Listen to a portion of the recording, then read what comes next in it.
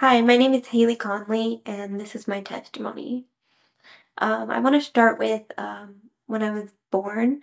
I was born with a disability called spina bifida, where it affects your spine. So I've had to deal with a lot of medical things throughout my life and surgeries and procedures. But by the grace of God, I've gone through a lot. And um, I also want to start with saying, just starting how I came about to know Jesus. Both my parents are Christian, and I just remember the moment that I remember my mom taking me to church, and I just felt this, the Holy Spirit come upon me. I felt this feeling of happiness and joy that I've never felt in my entire life from my being, like from my heart and my soul. And I knew right then and there that that was Jesus. And so I believe like that was that moment where I started to have a relationship with him. Um, and so I had a pretty great, started out with a great household. My dad actually built a house for me and my family from the ground up. And he wanted us to live there together and to grow up there as a family. Unfortunately, they got divorced, and it was an ugly divorce. And in that time, my siblings and I lived with our mother, and he was out of the picture. He left, and so during that time, our mom had an addiction problem with some pills, and so because of that, she was very abusive, physically, verbally, neglectful, and so my siblings and I had to endure that type of environment for a long time, and for about 3 years, I believe. And so I just remember, praying. We used to have this picture in the hallway of Jesus, like knocking on the door.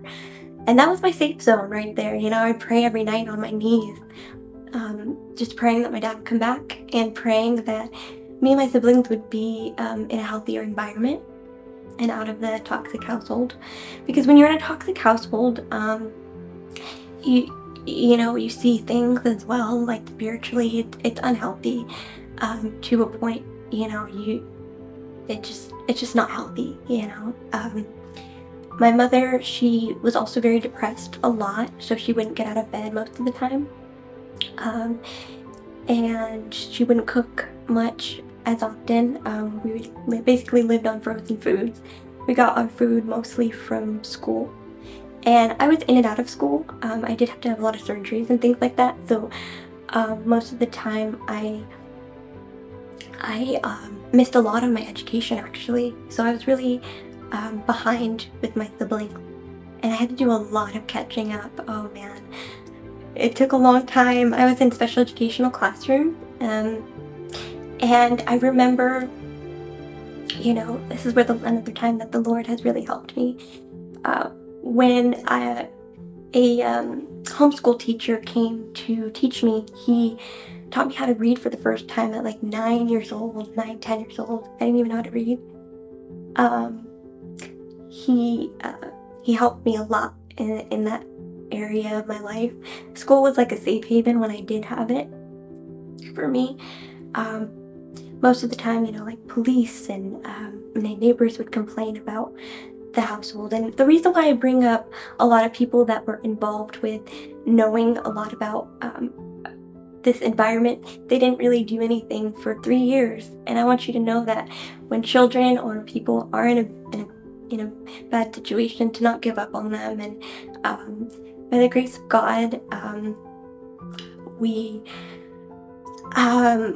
one day my sister, she went to school with a black eye, and the teacher asked what happened, and then my other sister kind of told them. It was like, we were too afraid to speak up for ourselves, but one of my sisters finally had the guts to do it, and she just told them what had happened, and Child Protective Services intervened, and they took us out of that environment. And so we all had to live kind of separately. I lived with my aunt, and my sisters lived with my grandma, and my brother lived with my grandma as well. And so for a year we were just we were separated for that time, and my dad actually came back into our life. And I didn't, my prayer was answered. Like, I was like, wow, like the Lord was working in his life. Well, and I didn't know, he was working on his behalf. Well, I was praying for him to come back, and he did. And he's like, and I remember him hugging me, and he said for the first time, he's like, I've been waiting for this moment, for so long. And my dad's like, I'm gonna get you guys out of here, and we're gonna live together. And so for a year we did have to get some counseling as well, and do some healing.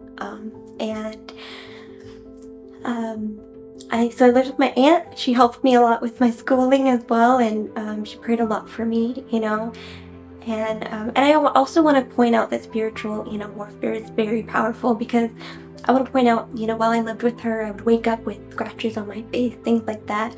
And, she had cats that people would say, oh, it would be from that. I said, no, it's not. She would pray for me for it to go away, and it completely was gone.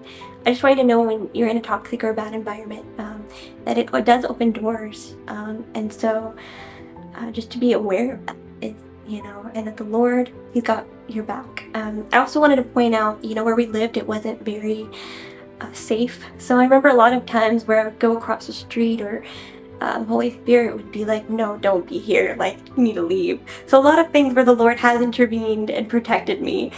And so I just want you to know that Jesus does answer prayers. And after living with my aunt for a long time, and thanks to her, I was able to succeed a lot in my education and improve tremendously. I remember her saying she had got me tested at school because she thought maybe I had a mental disability, and they said no, she doesn't. It was just because I didn't know. And so she said, oh, I'm so sorry. And so I was like, it's okay, And so once we finally, my siblings and I lived with my dad, things were better. Of course, we have still, even to this day, have a lot of healing to do. We were out of that environment. We didn't talk to our mom for about 5 years, because we were just living our life in high school, things like that. And I graduated high school, and then by the grace of God, I also just got my bachelor's in early childhood education, so to help kids. And so education is very important to me. I guess the moral of the story is that no matter what you're going through, is to never give up. And through that situation, for me, I had neither of my parents. Really, that's what it felt like. And Jesus took on that role as my parent. He took on the role that they couldn't fulfill at the time. He was both my mother and my father, been protecting me in so many more ways than I can count. And because of him, he's shielded me from so much. Because of him, this is where I am. I've come a long way. Just looking back, it's like, wow, I cannot believe how far we've come.